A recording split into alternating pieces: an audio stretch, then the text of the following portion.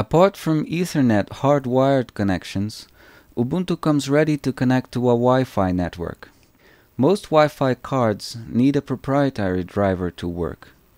Check on the top bar if you have a notification to install additional drivers, or go to System Settings, Additional Drivers, to see if you need to install a proprietary driver for your Wi-Fi card. If new drivers have to be downloaded for your Wi-Fi card, you will need a wired connection to the internet before being able to use your wireless connection. If no driver is needed, your Wi-Fi is probably already working and you can see a wireless icon on the top bar of your desktop. Just click on it to see the available Wi-Fi networks around you. If your network doesn't appear, look under More Networks or Connect to Hidden Networks if your network is hidden. Click on your network, type in your password, and you're ready to go.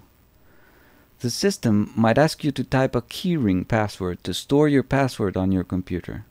This way you won't have to type your Wi-Fi password every time you turn on your computer. However, if you choose to log in automatically, the system will ask for your keyring password before connecting. To avoid having to type your keyring password every time you log in, go to Edit Connections on the network menu. Then choose the connection you use and click on Edit. At the bottom of this window, check the box Available to all users. Once this is done, click on the Firefox icon and enjoy. Some plugins are not included in Firefox out of the box because they're non-free software. These plugins may be useful to watch Flash videos, animations, or use web applications. If you need these plugins, you might have to enable the multiverse software source. We will see how to do this on the next video.